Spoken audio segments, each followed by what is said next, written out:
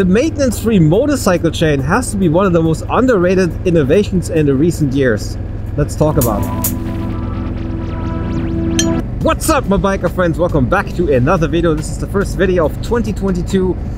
It's the middle of February and quite a nice day. It's around 8 to 9 degrees, sunny. It's the afternoon. It's actually the first time I'm taking my bike out for a ride. Just a little small test ride. Haven't been on the bike since my Balkans tour in October, so actually I got back in November, so it's been sitting there, the bike, since November. I'm back out again, and today we're going to talk about the holy grail of motorcycle chains, which is the Regina High Performance Endurance Chain. Now, for those of you guys that have paid attention to the motorcycle news, the news came out towards the end of 2022 when BMW released a press statement saying that they have a few bikes on the list that you can equip with a maintenance-free chain. So when you buy it brand new, that was an option you can click, and you can get, I think, your S1000 RR or something in with a maintenance-free chain. And I was quite curious to see if that was really a BMW development. And as I started digging into it, it was obvious that it wasn't BMW developing the chain. It was actually Regina developing the chain. So I had my hopes up that if they can do this for BMW, that they would sell the chain on the market. So they did. In the beginning of 2021, some of those chains were available. They're not available in all sizes, but they are available in the size for the KTM 1290 Super Adventure S&R and other motorcycles that use the was it 525 size of chains. So I was really intrigued by the idea, because I think it's a very important innovation when it comes to motorcycle primary drives. Most motorcycles for 100 years are still using motorcycle chains, and we all know what a pain in the ass it is to maintain these chains. You have to constantly lubricate the chain, you have to adjust the tension of the chain. It's not the end of the world, but it's a hassle, especially when you're on tour. So drives like a belt drive or shaft drive, they are lots more convenient, especially when you're on tour. It doesn't mean they're completely maintenance free, even though the belt drive is almost maintenance free. I had that on my Harley Davidson.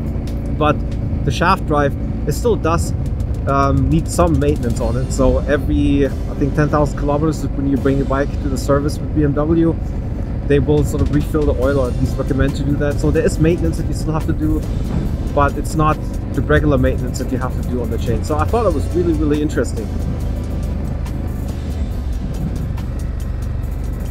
Now, there are other ways to get around of the regular maintenance issue on the chain, and chain oilers are one of those. So I've done a review on the chain oiler that I used on my 1290 Super Adventure S, and I had that chain oiler on there for almost 50,000 kilometers. Did a really good job overall. So that's one way of dealing with the regular maintenance. If you have a chain oiler, they cost around 300 to 350 euros. There's different makes out there on the market. There's cheaper ones, but in that range with the same functionality, that's kind of what you have to expect to pay for it. And that did a really good trick. But there's a couple of things that bothered me, and there were an issue with even a very good chain oiler, and that's why I got interested in the maintenance-free chain. So the two things that are an issue with even a good chain oiler is that you have to make sure that the chain is relatively clean in order for that chain oiler to work. That goes for any kind of lubrication. If you do the manual lubrication, the chain needs to be clean. You have to clean it regularly. Kind of goes without saying, but especially when it comes to the chain oiler, if you have dirt or dust building up on the motorcycle chain, those small drips of oil that are being put on the chain, they're not really starting to lubricate the chain. They're just sort of getting the dirt or something to get that oily, but the oil is not getting where it's supposed to get. So if it's too dirty, that's gonna happen. That's especially the case when you start to ride your bike off-road in very dusty conditions. That happens really quickly, and the chain is very dusty and none of the oil is really getting on the chain. Good thing is you probably are not riding that many kilometers, but you really have to make sure that you clean your chain after the end of the day, make sure that some oil gets on the chain. That's the one reason. The second reason is, if the nozzle ever gets plugged up on a chain oiler and you don't see it on time, you really run the risk of destroying your chain. Especially when you're used to a chain oiler working really well, which mine did for a very long time. You kind of get lazy and, you know, forget to start to look at the chain oiler and seeing if the oil is still making it onto the chain, which you should be doing, at least with every tank stop, checking out that the chain oiler is still doing its job. Now, I had an incident where my chain oiler, and that was on the way back from France. I had this long France tour, that I did, and it was the final day on the Autobahn to get me back home again. It's a very relatively warm day. I think it was 30 degrees and up, and I was riding a lot on the Autobahn, so I must have put at least 600 kilometers on that chain.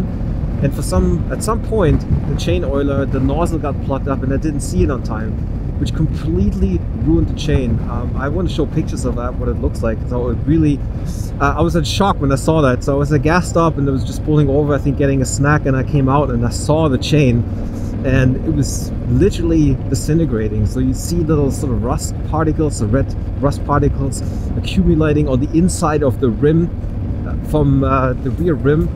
And you can see that the chain got really, really long too, which is an indication that the chain runs really hot, and then, you know, the chain has the, you know, the front sprocket or the engine's pulling on it, it's pulling the chain apart and it's making it longer. So you can tell there was a lot of friction going on and a lot of heat, and the chain got longer. It was really kind of sagging, and it looked really, really sad. I had another probably close to 200 kilometers to go on that day, and I made it home. I had to reduce the speed a little bit, take it easy. Of course, I oiled the chain, and then immediately after that I had to replace the chain. So that kind of stuff can happen. That also goes to show you that if you don't lubricate for long enough, you get to a point when there's no lubrication left, and it's easy to destroy your chain if you forget to lube your chain. So those two things were a concern, and those two things were actually things that I figured maybe a maintenance-free chain would take care of the issue. First, you don't have to lubricate at all. At least that is the marketing promise. You don't ever have to lubricate it. And with the way it's designed, I'm going to get into how it's designed and how it actually works. But it means there's no oil on it. It means there's no dust or dirt sticking on it. And since you don't have to lubricate it, you're not dealing with plugged up nozzles. So it would also work really well in off-road conditions, which I was quite interested in. So that really got me interested and excited about this chain. Now, before we start to get into the experience that I have with the chain on the bike, now I've only put about 8,000 kilometers on it. So for those of you guys that follow the channel know that I had a really bad bicycle accident, and I didn't really do a whole lot of riding last year. If everything would have gotten according to plan, I would have easily put close to 20,000 kilometers on it by the end of last season. And now I'm ending up at 8,000 kilometers. So it's not a final review of how well the chain works. I can just give you an intermediate shit, but I get to that in a minute. Let's talk about what makes this chain so special and how they actually achieve that. So if you look at a motorcycle chain, I'm going to put up an image there.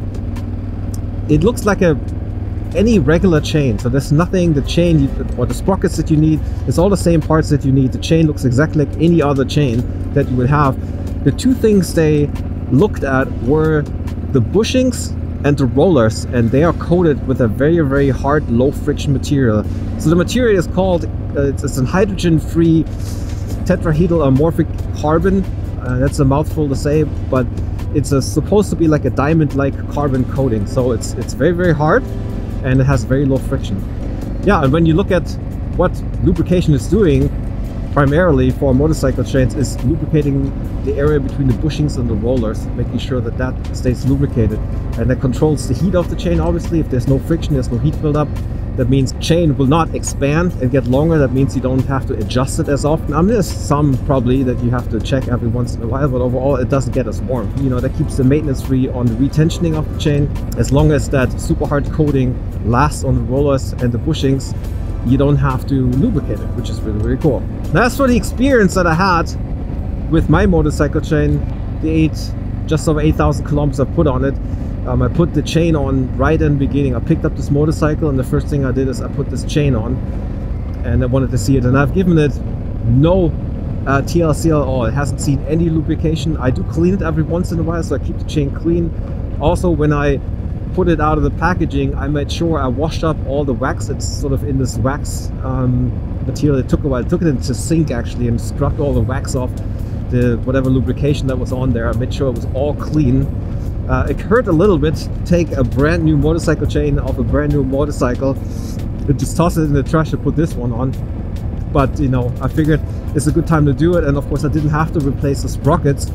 And if I hadn't replaced the rear sprocket, which I only did for cosmetic reasons, I kind of like the Super Sprox orange sprocket, like the design of it. I had it on my old bike, so I figured if I look at the chain, I might as well change the rear sprocket out, but it was not necessary to do it. So without the sprocket chains, I probably could have even left the tire on there. It would have been really easy to change the chain out. But I put the rear wheel out, changed the sprocket, put the new chain on, and then since the past 8,000 kilometers I haven't given it any love, no lubrication at all. It probably makes sense if you put this on there that, you know, at least for corrosion protection, for this thin layer of oil on it, it won't hurt it. But, you know, this is supposed to be a test to see how long it lasts without getting any care. So that's what I'm doing until it fails. Now, throughout the time that I had the chain on there, what I would do is I would sort of visually inspect the chain to kind of see if there's something to see. There isn't really much to see, to be honest. But also I would test how warm the chain is, just touching the chain to know, you know, if you have a chain that is not oil, it's gonna get really warm. That's why it extends. So it was never warmer than hand warm, even after a long trip. The longest ride I had was the Balkan tour in October, so there was a lot of riding in the rain especially, and then back in the dry without re-lubrication. And I would touch the chain every once in a while to see how warm it got. It never got beyond hand warm, which is a very good sign, and a good sign that the coating that they're using really works. Now, after 8,000 kilometers, that's pretty early to tell if it would go up to a normal lifespan of a chain, which, you know, I don't know what the right number is, but somewhere between 20 and 30,000 kilometers is something that I would expect to get closer to the 30,000, to be honest. That's what I would expect out of the chain. So it's still a little ways to go. Hopefully by the end of 2022 season, I will have an idea of what happens, and it'll be interesting to see how it starts to fail. The coating is just going to come off and it's going to start to get really warm. Not quite sure what that's going to look like. The one thing I got a little concerned about in the beginning is the chain glider. Now, the chain glider is also the very first part that sort of wore out the fastest on my old 1290 Super Adventure S. The chain glider sits on the rear swing arm and protects the chain hitting the rear swing arm. It's just a plastic piece, and I figured if there's no lubrication on it, that it would wear out the chain guard, and it did for initially. It just kind of, you know, wore it off quite a bit in the beginning, but then it just kind of stayed steady to where it was. So at the moment I'm not really concerned about it, but it's something I have an eye on at the moment. Now, if we're looking at the cost and benefit side of it, of course it is going to cost you more than using a regular chain and just a chain loop that you have to get. So when you make this change, you do this for convenience reasons, or yeah, especially for convenience reasons and cosmetic reasons, because, you know, you can avoid having all that oil spray on your rear end if you don't want to clean it all up. That's the main benefit you get out of it. It's just hassle-free, maintenance-free. That's what you pay the money for.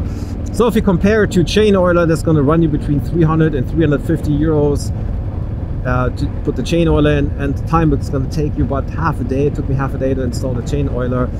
And then you compare that to the Regina high performance endurance chain.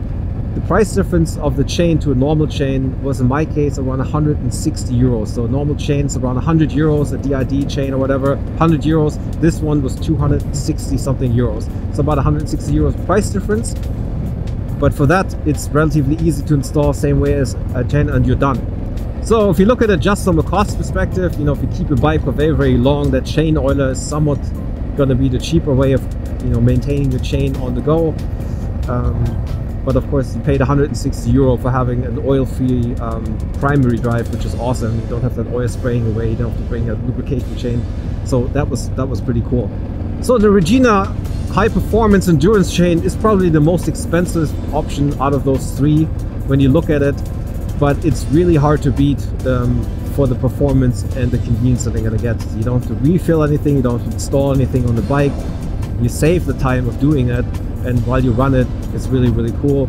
If it really lasts as long as they promise it to be. So the jury's still out on that one. But if it does what it is supposed to do, that's going to be what I'm gonna keep putting on my bike, because at the moment I absolutely love it that I don't have to care about the primary drive of the motorcycle. So as for the outlook on this, I'm gonna be very curious to see what it looks like when the chain really breaks down. I would assume that that coating at some point, with all that friction going on, it's going to come off. Any kind of coating is going to wear off, and that's probably the part where the chain dies. Or other parts like the sprockets or the chain glider, they also wear. So it doesn't really make sense to have a chain on there that maybe runs 60,000 kilometers if your sprockets were earlier than this in the chain glider. So if it gets to 30,000 kilometers, I'd be happy to change it all out and put a new set of chains and sprockets on there. But I'd be curious to see what happens if it gets warmer, or if you have to retension it a bit more often, to see what it looks like when the chain really wears off. Now either I do another video to see how it actually turns out towards the end of the year, or I'm just gonna leave sort of my impressions in the comment section or the description section of the video, so you can come back to it and see how it's been so far. There's been very little reviews on that, so you can check out how it went for me if you're interested in. Anyway guys, if you have questions or comments, please put them in the comment section. I'll be very curious to see if you have this particular chain on your motorcycle, what your experiences have been, especially after I've put on a few kilometers, to see if you liked it or if you didn't like it.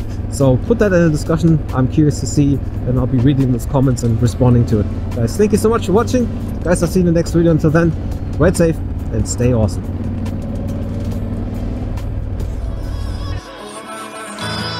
me back.